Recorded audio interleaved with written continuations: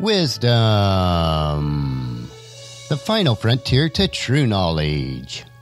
Welcome to Wisdom Trek, where our mission is to create a legacy of wisdom, to seek out discernment and insights, to boldly grow where few have chosen to grow before. Hello, my friend. I am Guthrie Chamberlain, your captain on our journey to increase wisdom and create a living legacy. Thank you for joining us today as we explore wisdom on our second millennium of podcast. This is day 1371 of our trek, and it is Worldview Wednesday. Creating a biblical worldview is essential in order to have a proper perspective on today's current events. To establish a biblical worldview, you must have a proper understanding of God and His Word. Our focus for the next several months on Worldview Wednesday is mastering the Bible through a series of brief insights. These insights are extracted from a book by the same title from one of today's most prominent Hebrew scholars, Dr. Micheal S. Heiser. This book is a collection of insights designed to help you to understand the Bible better. When we let the Bible be what it is, we can understand it as the original readers did and as the original writers intended. Each week we will explore 2 additional insights. Today's insights will cover mastering the Bible, biblical agendas, and translations. So let's start with insight number 57, which is, each gospel writer had his own agenda. There are 4 gospels for a reason. Their existence isn't an accident. The fact that more than one was written suggests that each writer had a slightly different audience in mind. Examining their content validates this hunch. Unlike other Gospels, the Gospel of Matthew nowhere states a specific purpose or occasion for Matthew's enterprise. Determining Matthew's audience and objective can only be accomplished by careful reading. Matthew references the Old Testament more than any other Gospel, with special interest in messianic themes such as establishing that Jesus was the Son of David and how his life fulfilled Old Testament prophecies about the Messiah. Matthew uses distinctive phrases of Jewish literature such as Father in Heaven more than the other Gospels. He includes Jewish customs and terms without explaining them to the readers, and this is especially compared to the Gospel of Mark. All of these things and others indicate that Matthew was written to a Jewish audience to convince them that Jesus was the Messiah. One of the unusual things scholars have noticed about Mark's Gospel is the frequent use, 42 times, of the Greek verb euthys, often translated immediately. Mark consistently presented Jesus as a man of action, getting things done with expediency. Mark completely omits Jesus' birth and childhood, and there is no genealogy. These things don't matter to Mark's audience. He writes to people more concerned about what Jesus does than who he is, which is different from Matthew. These features make Mark's account conform to Roman cultural values. This is especially important because of the way Jesus died as a criminal by the heinous method of crucifixion. Mark needs to explain why the crucifixion happened to his audience, so he blends the description of the man they can admire with the defense of the gospel. Now, as we move on to Luke, he tells us from the outset that he is writing to a Greek friend called Theophilus. Lucas is a Greek name. Luke uses Greek terms not found in the other Gospels. He seeks to reach a Hellenized world, not Jews or Romans. He seeks to reach a Hellenized world, not Jews or Romans, with the Gospel of Jesus. His strategy is a lengthy letter, his Gospel, to Theophilus, that he might have certainty concerning what he heard about Jesus. And lastly, we come to John, the Gospel with the most unique material. John's agenda is nevertheless transparent. His Gospel presents the most concerted effort of presenting the deity of Jesus Christ. Only in John do we get the 7 I am statements of Jesus, a phrase hearkening back to the name of God given at the burning bush. John includes unique statements uttered by Jesus, such as, "The Father and I are one," in John 10:30.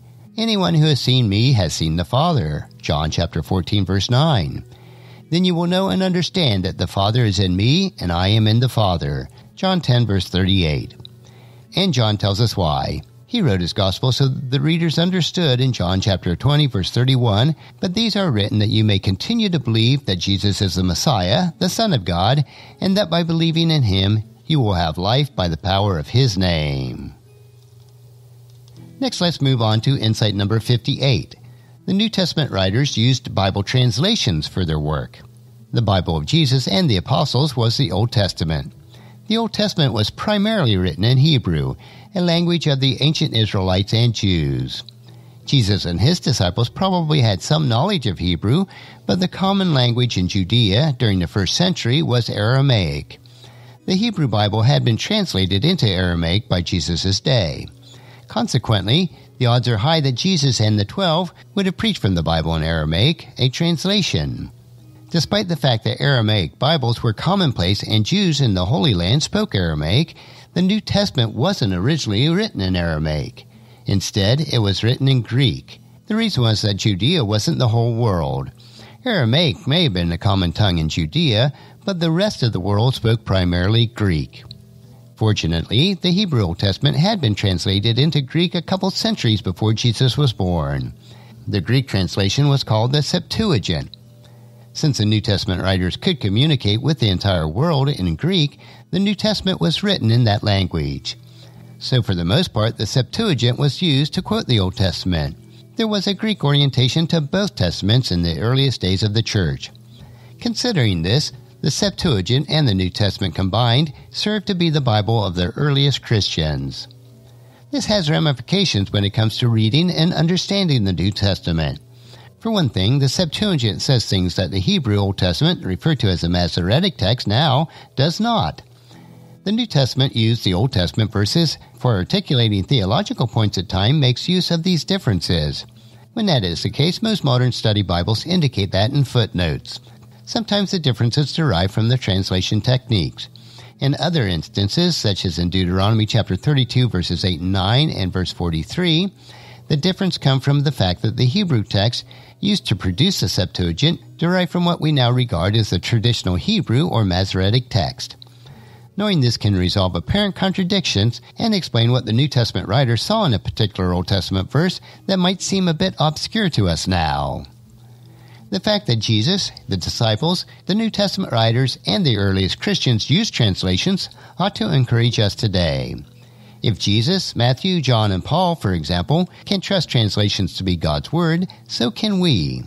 Fortunately, we have thousands of manuscripts in the original languages of the Bible that scholars can reference to validate or improve translations, not only for English translations, but for translations in languages used around the world.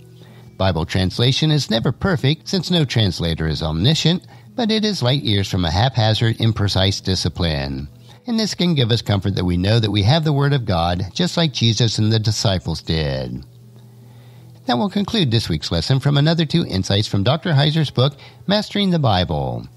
Next Worldview Wednesday, we will continue with 2 additional insights. I believe that you'll find on these Worldview Wednesday interesting topics to consider as we build our biblical worldview. Tomorrow, we will continue with our 3-minute humor nugget that will provide you with a bit of cheer, which will help you to lighten up and live a rich and satisfying life. So encourage your friends and family to join us and to come along with us tomorrow for another day of Wisdom Trek, Creating a Legacy. If you'd like to listen to any of the past 1,370 treks or read the Wisdom Journal, they are all available at wisdom-trek.com. And I encourage you to subscribe to Wisdom Trek on your favorite podcast player so that each day's trek will be downloaded to you automatically. And thank you so much for allowing me to be your guide, your mentor, but most importantly, I am your friend as I serve you through the Wisdom Trek podcast and journal each day. And as we take this trek of life together, let us always live abundantly, love unconditionally, listen intentionally, learn continuously, lend to others generously, lead with integrity, and then leave a living legacy each day. I am Guthrie Chamberlain, reminding you to keep moving forward, enjoy your journey, and create a great day every day. See you tomorrow.